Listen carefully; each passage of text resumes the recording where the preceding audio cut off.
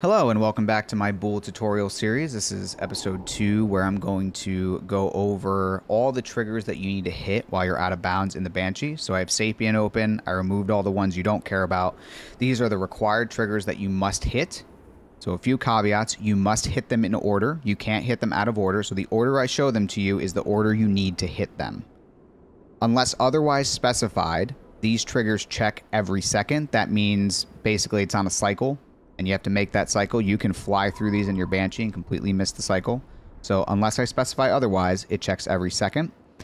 And you don't know if you hit these in-game, except for a few which give you a certain marker. I will point those out. But for the most part, most of the triggers you fly through, you have no idea if you actually hit them. Pay attention to my next tutorial where I go over the tools that will help you visualize it. You can't use them during runs, but for practicing, it's very useful. So those are all the caveats. Without further ado, I'll show you every trigger in order that you can visualize and use for your runs. So the very first one is this one. This one gives you the head through that door dialogue. Here's the next one. It's a very short and stubby one, so it can be a little tricky to hit in your Banshee. So just note that. It's not very tall. In fact, it's probably one of the shorter ones.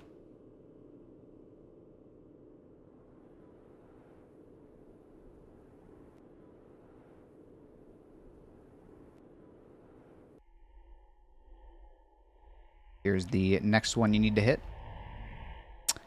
This one will, if you hit this one, all the ones before it, it will stop the music that's playing. So that's one marker.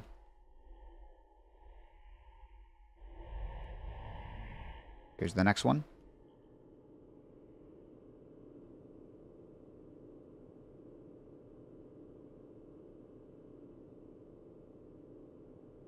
Here is the next one you need to hit. Pretty tall, covers the whole room here. And all the way over here is the next one you got to hit. A little shorter, extends about halfway up this hallway.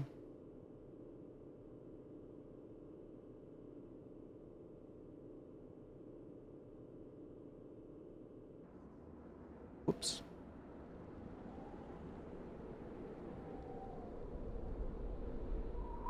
Here's the next one you need to hit. So I was in here, came out here. It's the next one you got to hit. And the next one. And the next one. There's 3 on this bridge. You come in here.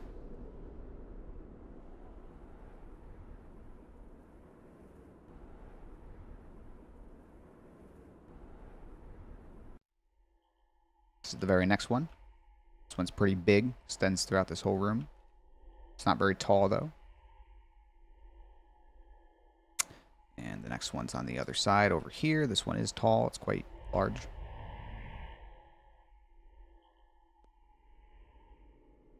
And the next one's over here. This one's a little tricky. It's pretty short. It's pretty narrow. Covers this one hallway, so keep that in mind.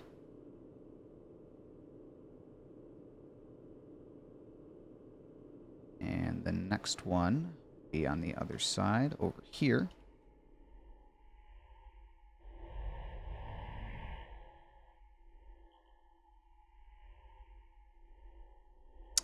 Next one is in this hallway right here. This one's very tall.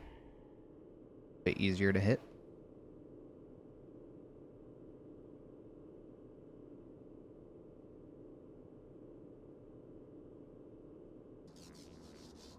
Here's the next one.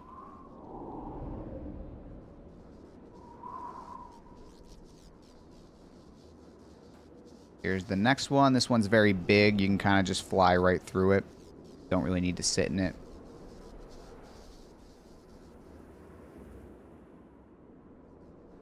Same for this one.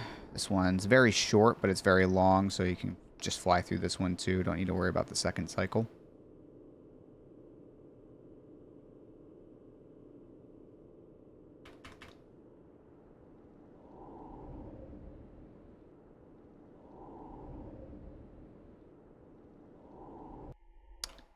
Here's the next one.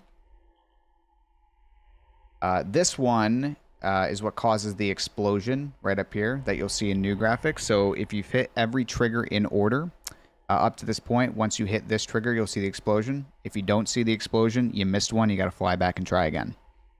And you never know which one you missed unless you have like the marker for the music and all that I mentioned earlier. So this is the next marker that you'll get that you've been hitting Bool properly.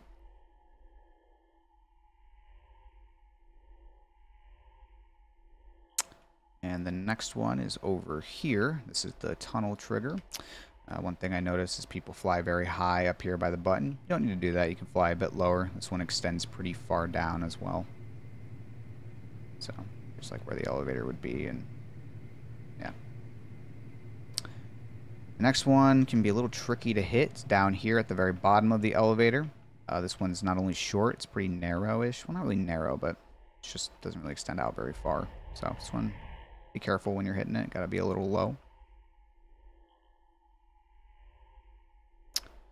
Next one is in this hallway right here. A little bit shorter, but use this arrow as a marker. And the next one, all the way over here, is this little tunnel one here. This one does not check every second. I believe it checks every 10 or 15 ticks. So you can just fly through this one. It checks so quickly that you won't miss it. You don't need to sit in this one. Just fly straight through it. The next one you need to hit, whoops, is this one. This one's very, very tall.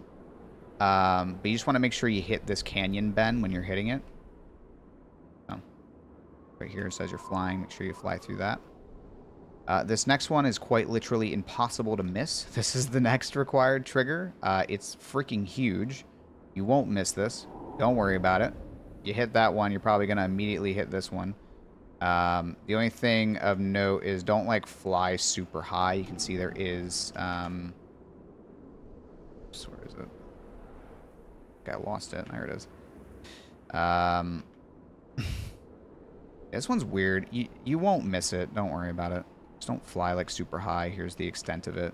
Just as you're flying up, you hit this one, you'll hit this one. So don't worry too much about that one. The next one you need to hit is right in here. It's not this one. It's this one.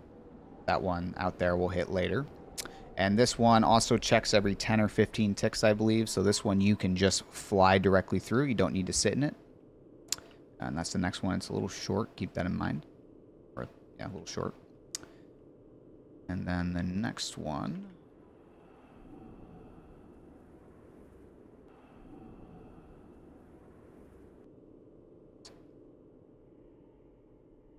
I went to the wrong BSP. Give me 1 second.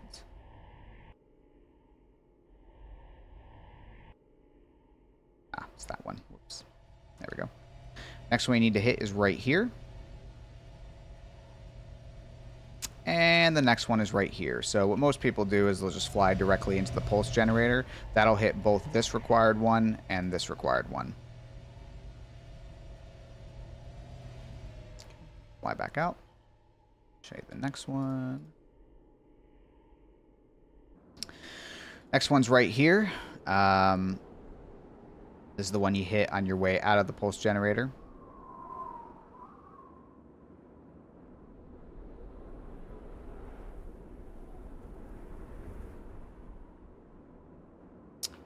Then the next one is the tunnel trigger. That's this one right here.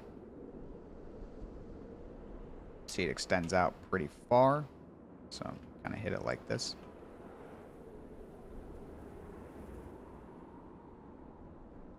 And then the next one you need to hit is all the way this way.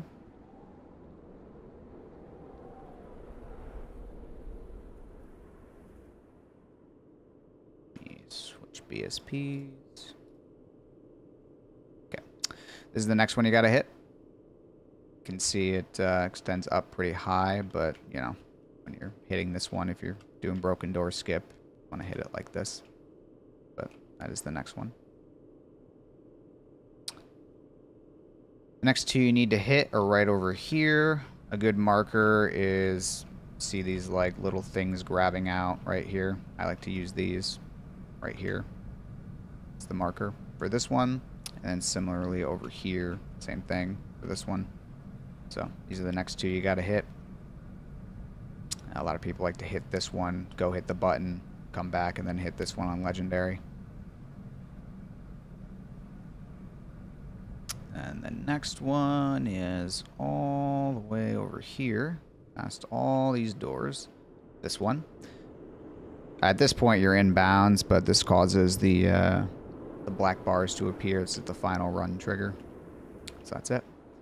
The very next one isn't a trigger, but you need to kill 5 Flood in this area. After you kill 5 Flood, you'll see an army of Flood spawn in this tunnel. But before you continue, you must kill 5 Flood here. So that's the 5 Flood trigger.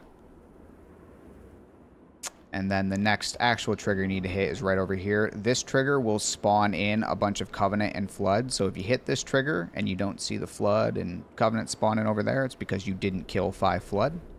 So this is the next one. Pretty short, but just got to fly a little low to hit it. And then the last one you need to hit before going to the pulse generator is this one right here. Once you hit this one, you can just fly immediately back to the final pulse generator, which is right here.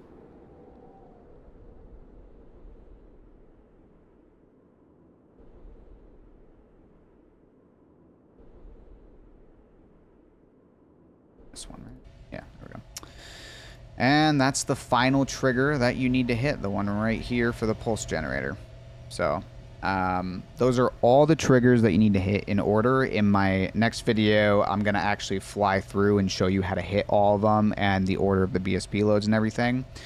Use this video as a reference. You can see all the triggers in reference, you know, in relation to the geometry and everything like that. And yeah, I hope you enjoyed this. If you would like a copy of the scenario file, if you know Sapien and would like a copy of this scenario file, let me know. I can give it to you. I'll keep it saved off somewhere. But if you don't know Sapien, that's fine. Just use this video as a reference. I showed you a few different angles of a few of them. And yeah, keep an eye out for the next one.